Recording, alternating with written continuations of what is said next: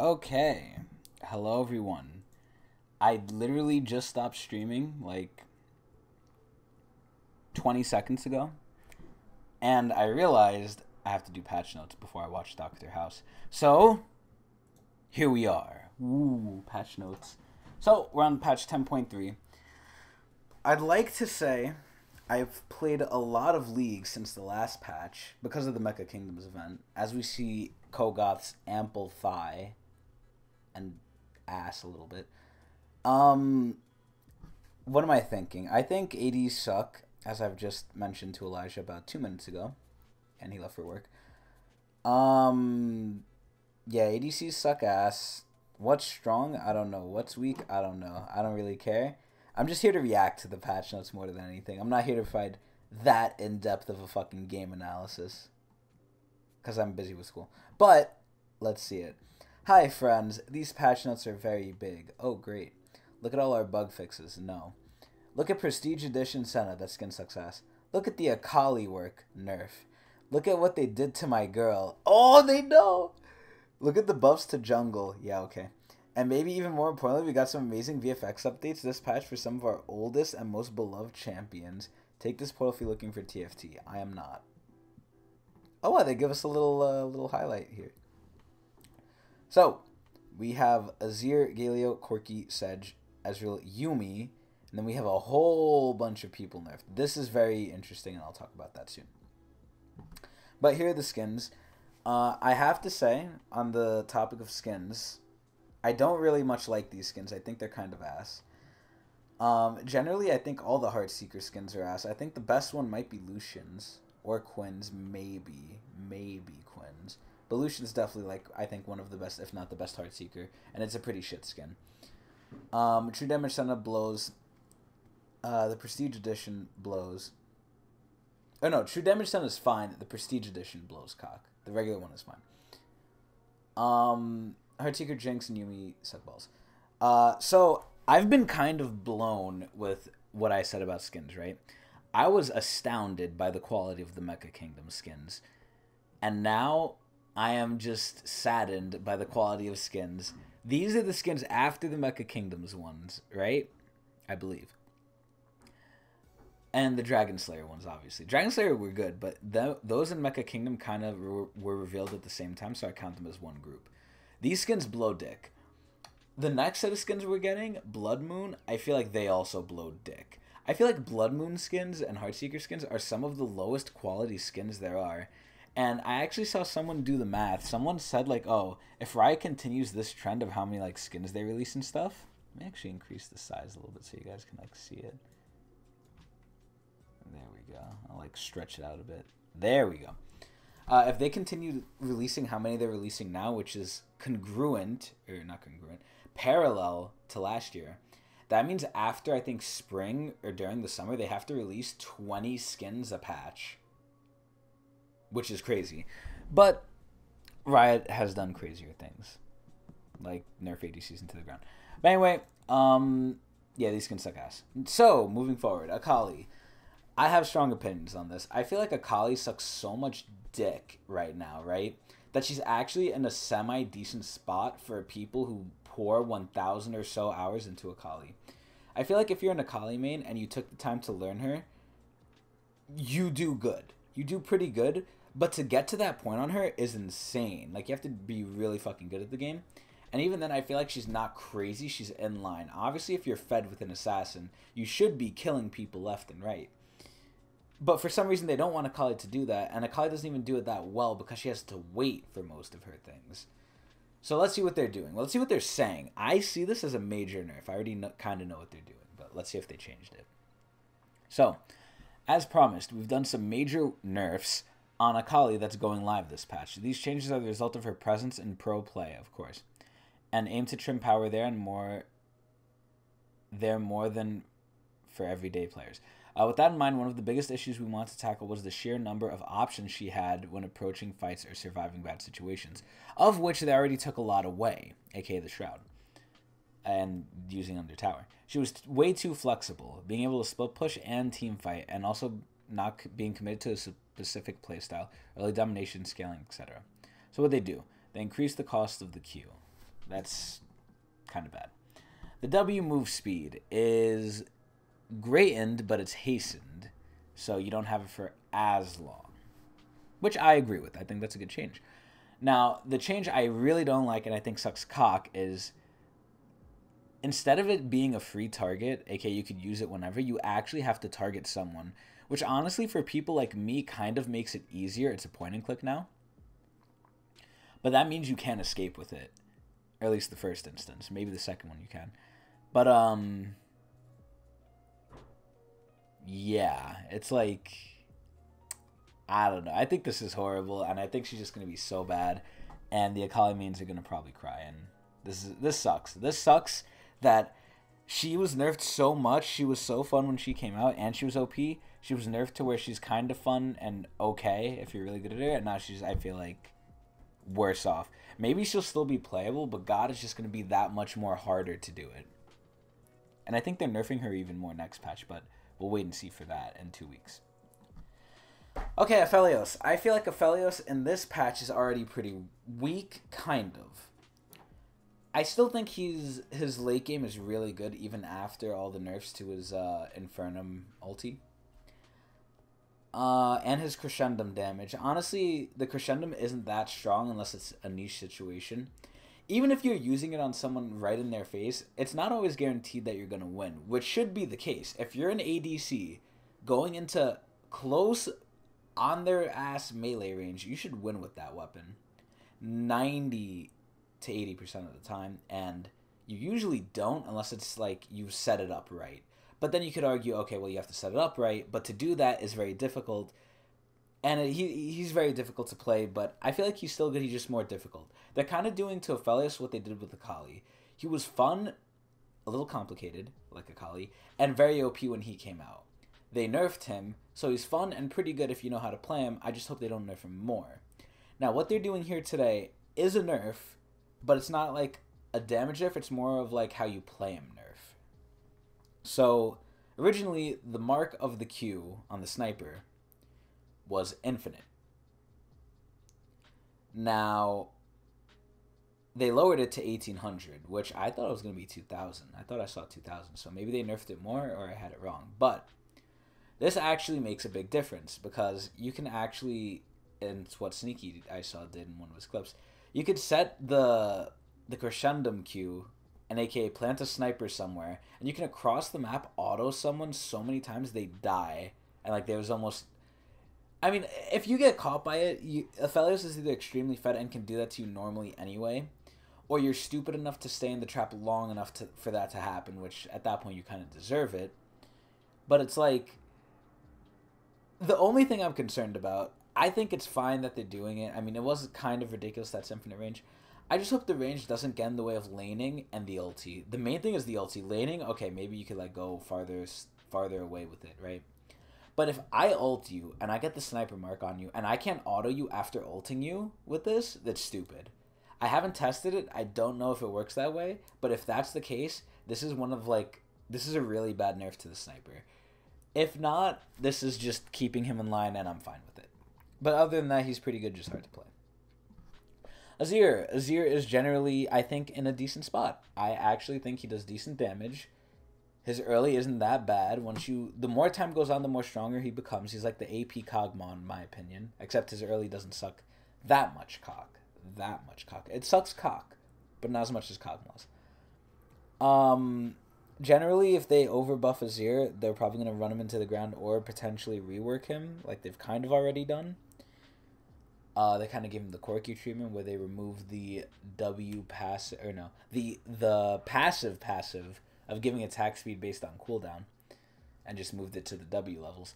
But I think he's in a decent spot, and any buff to him, as long as it's not too crazy, hopefully it's like a slice of life buff where he just gains more stats or something.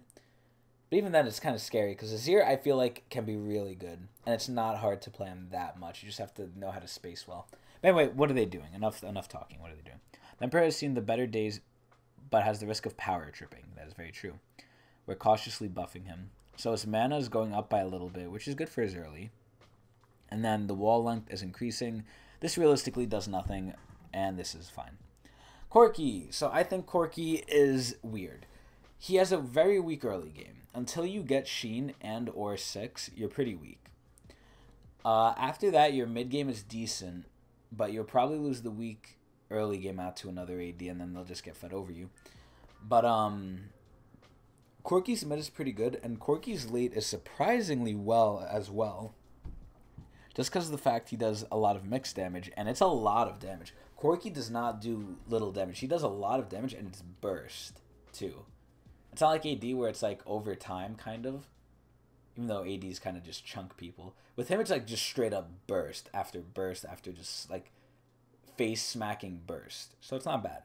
I think Corki's pretty good. It's just hard to get where you want to be with him. And he kind of has to go in with his W. So what are they doing? We want Corki's special delivery to be used more aggressively towards enemies. Oh, wow, really? So the damage per second is 0.05 damage. Okay, so it's scaling better, which is whatever. The burn duration lasts longer, which is pretty good. And then it now slows champions that directly hit and knocked aside. Oh, that's really good. Okay, so they really buffed the package. Corki could definitely be a good team fighter. Because it's basically like a very long rumble ult that repositions you. And can engage, kind of. Because then you can use your W right after. I think this actually does help Corki a lot. I think we might see him played a little bit more. Maybe in pro play, because I know they love him in pro play. No one plays Corki in regular play. But he's not bad. And this only helps him, and I agree with it, and I like it. Diana. She's been rampant. I think they kept nerfing her. Maybe they're done with the nerfs, but I don't expect to see a buff. If they have her here, they're probably nerfing her. So what are they doing? Base mana decreased, W damage per orb decreased. Mercury's in retrograde, and that means nerfs Diana. So her mana is going down, so she can't spam early. Her early game sucks ass, and the damage per W is worse. Okay, so her early game's nerfed. I'm fine with that. I feel like Diana had a really good early game now that she could dash to people pre-6 and like get on them with the new passive and Conqueror being what it is. I agree with these. I think this is fine. I think Diana's kind of getting on the weak side, though. People are like going over her initial luster, and she's not really cared for anymore. Aside from the people who were already playing her. Or picked her up now. Blacko. I feel Blacko is really weak. After the games I just played, Blacko sucked in my game, so now I think he's weak, but that's biased. So what are they doing? They're hitting Echo Jungle. I haven't seen him jungle in a while. He's doing less to jungle monsters. I haven't seen Echo jungle, and I think it sucks ass anyway, so that's fine. They're really just enforcing don't go jungle. Ezreal's pretty weak after taking away Klepto. However, he does have a very good niche position with Conqueror. That being said, I think he's pretty good. I don't think he's bad. I think he's a very versatile AD. He's similar to Corki, but like just less so. He doesn't really have teamfight potential. He just has more safety and kind of utility with the slow if you get Frozen Gauntlet. But he's not bad. I would say he's pretty good. I played him. I fed early, and then I just got so far into the game. I didn't do crazy damage, but I did damage that was noticeable. And as an AD, that's not too good.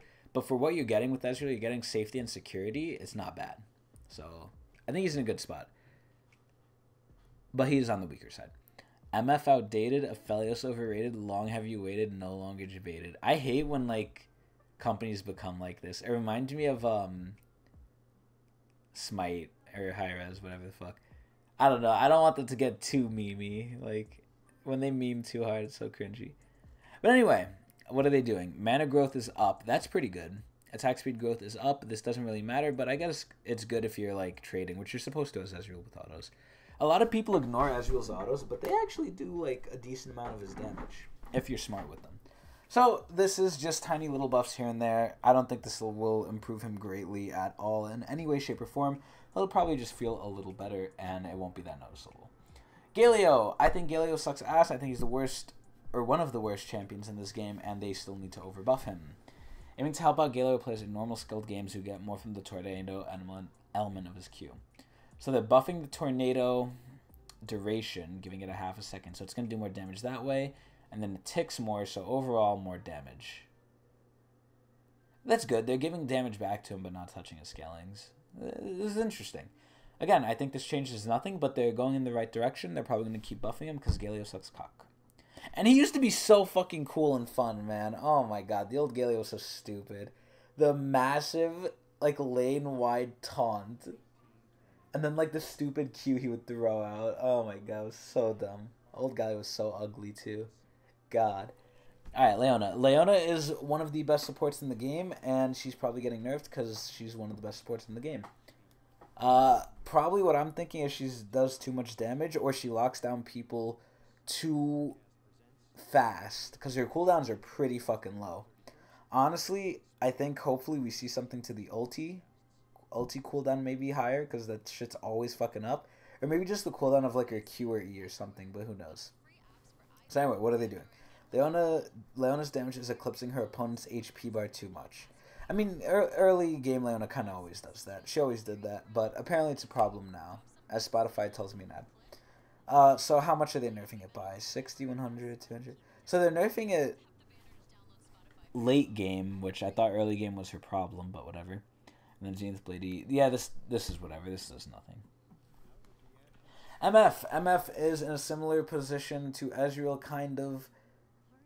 You're really only playing if you're going Tank Buster. I mean, okay, that's not true. You're either going Tank Buster, Lethality, or Crit, of which I think Lethality is the most used.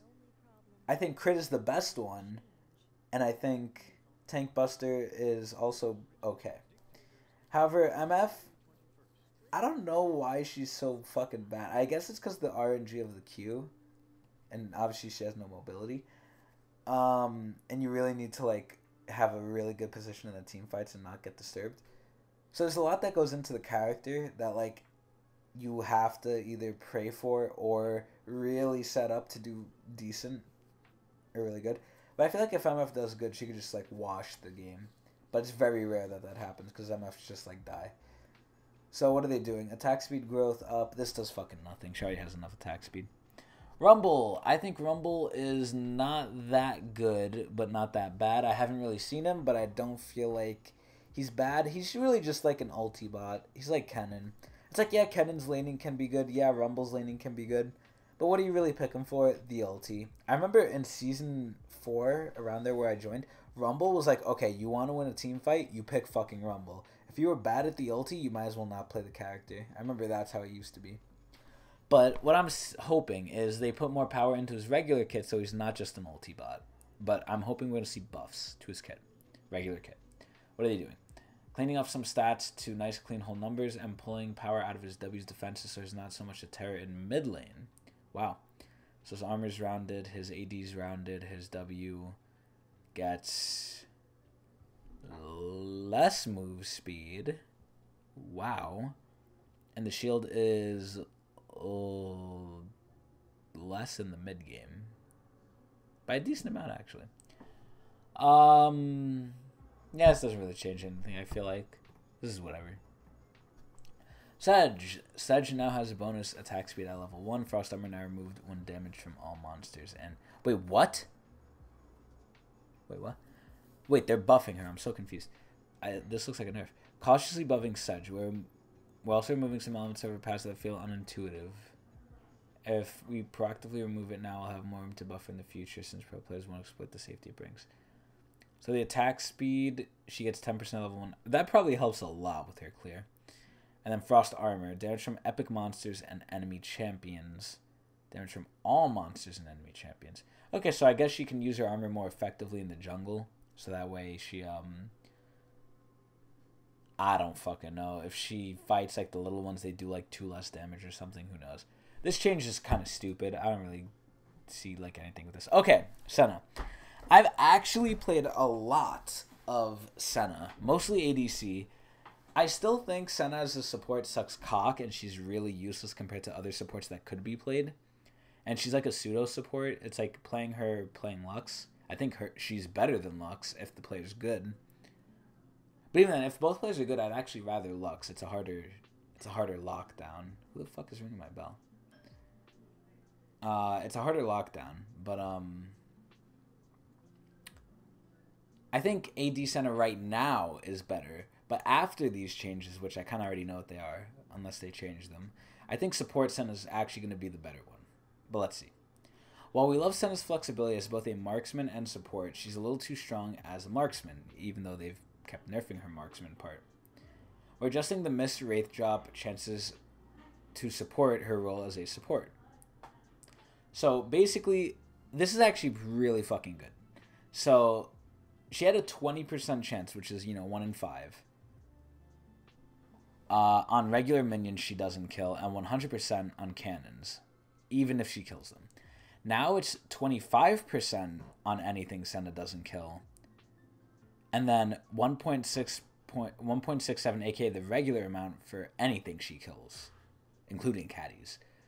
And now Spoils of War, Relic Shield, and Steel Shoulder Guards, that Senna gets credit for now counts as killed by Senna. So even if the support gives you the caddy, you won't get the guaranteed soul. So basically you're losing out on 1 guaranteed soul every 3 waves early to mid game. Which honestly is fine, but the fact that they raised the chance from 20% to 25% on the support Senna means I think support Senna is the way to go. Or even if you are AD, you're going to just like get more from not CSing, so it doesn't make sense why you wouldn't go support. To me, at least. Unless you want to have fun. I play her to have fun, because I think she's a fun AD. But anyway, the E. As camouflage by a curse of the Black Mist no longer become visible. Wow. Okay, that's a big bug.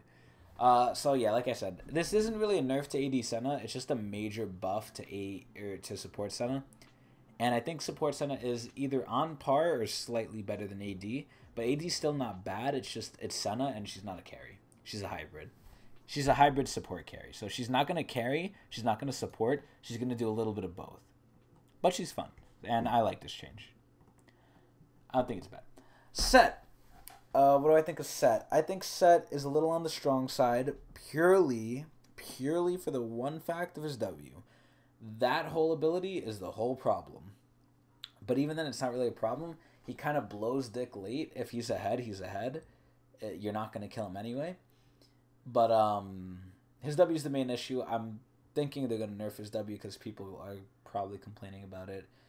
Even though I do think it's a little overtuned, but for the rest of his kit being what it is, and he kind of falls off really hard late, I feel like it's okay. He has a decently pretty good early, actually.